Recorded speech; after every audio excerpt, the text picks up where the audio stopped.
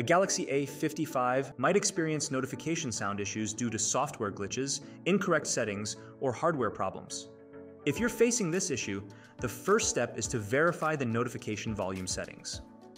To do this, press the volume up button and tap the More Settings icon that appears. Then, adjust the notification volume slider to an audible level. If the problem persists, try restarting your device. To accomplish this, press and hold the power and volume down buttons simultaneously. When the options appear, select Restart and confirm your choice. Allow the phone to complete the restart process and check if the issue is resolved.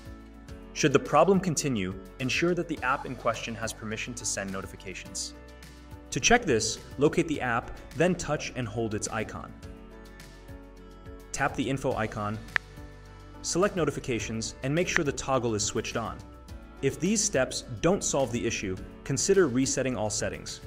This action restores default configurations without erasing your data. To proceed, open Settings, scroll to and tap General Management, then select Reset. Choose Reset All Settings and confirm your selection.